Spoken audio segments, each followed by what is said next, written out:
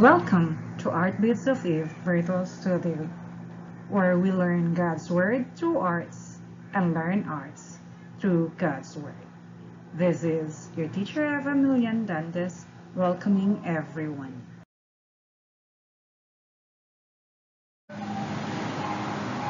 Welcome sa Ang Pasko ay Pag-ibig, sapagkat ang Diyos ay pag-ibig.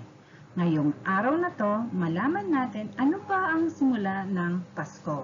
Mga bata, I hope excited na kayo sa ating session ngayong araw na to. What is Christmas? Let's find out with our painting devotional session. Let's talk about the first Christmas based on God's Word. Mga bata, handa na ba kayo? Okay, so ito yung mga kailangan nating materials na gagamitin natin ngayon.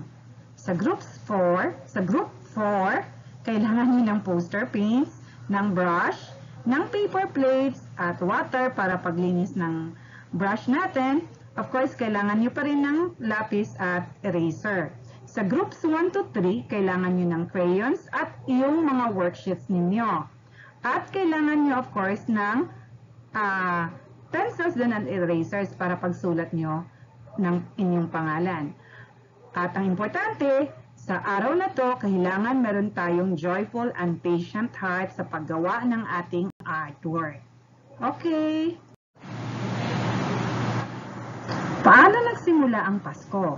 Tingnan natin anong sinabi ng Bible. So, meron tayong babasahin from Luke 1:31 to 33. Pwede bang may mag-volunteer para magbasa sa verse? Salamat!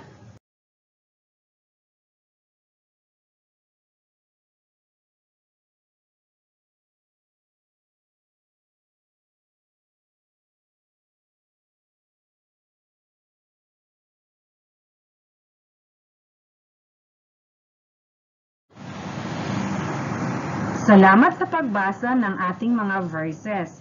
Now, narinig nyo yung mga binasa na salita ng God. Basing from the scriptures na binasa, how would we describe the character of Mary and Joseph? Ano yung attitude nila?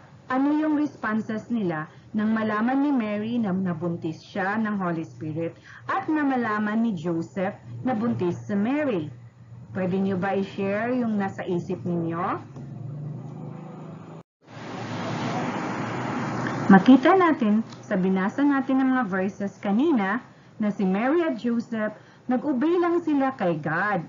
Now, paano naman nalaman ng ibang tao na buntis si Mary or birthday na ni Jesus? Paano nila nalaman? Tingnan natin ulit ang Bible. Nasa Luke 2, verses 8 to 11, kung paano nalaman ng ibang tao na birthday na nga ni Jesus. Pwede bang may magbasa sa Luke 2 verses 8 to 11? Salamat!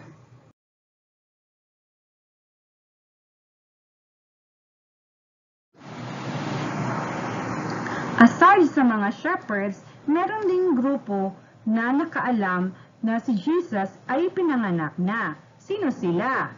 Malaman natin from Matthew 2 verses 1 to 2 kung sino sila at paano nila nalaman na birthday na nga ni Jesus at kung saan si Jesus ipinanganak. Tingnan natin yung Matthew chapter 2 verses 1 to 2. Pwede ba may magbasa ulit ng mga verses na to?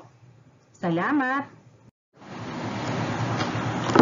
Salamat sa pagbasa ng Bible verses. Now, let's try to describe ano yung journey ng mga shepherds at mga wise men? Anong nangyari sa kanila? Ang mga shepherds, paano nila nalaman na birthday na nga ni Jesus at kung nasaan si Jesus? Ang mga wise men, ano yung nakita nila? Anong nag-guide sa kanila para makita nila kung nasaan si Jesus?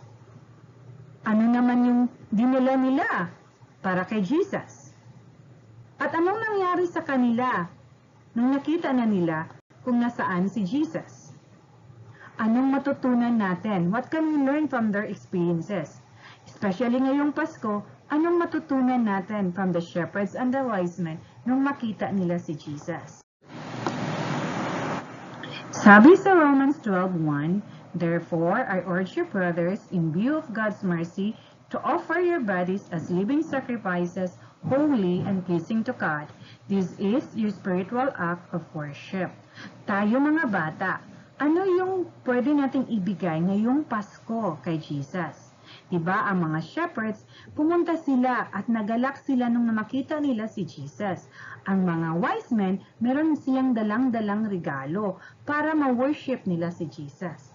Dito sa Romans 12:1, para natin sambahin si Jesus, ang i-offer natin ay ang ating buhay.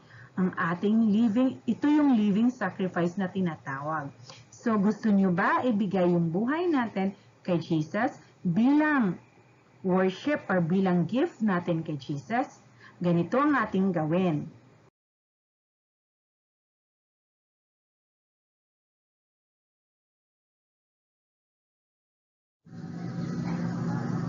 How do we show our faith in Jesus?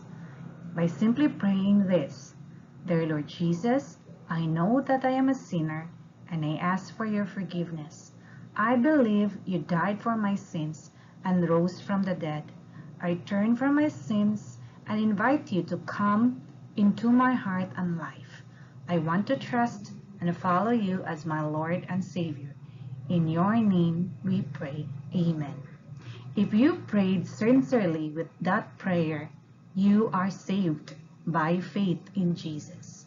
So welcome to the family of God.